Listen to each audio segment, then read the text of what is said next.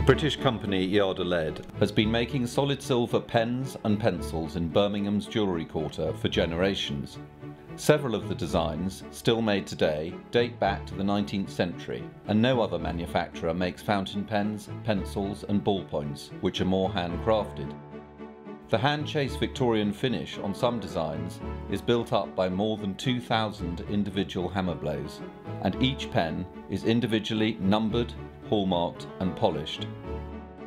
3 of the company's 8 employees have worked at Yada Lead for more than 40 years, including Tim Tufnell, the director, whose family connections with the firm stretch back for more than a century. Yada Lead is attractive to people still because it's a traditional design. It's unusual, like the pencil holds 12 3-inch leads, and that's where the name came from. It's solid silver, it's hallmarked, it's handcrafted.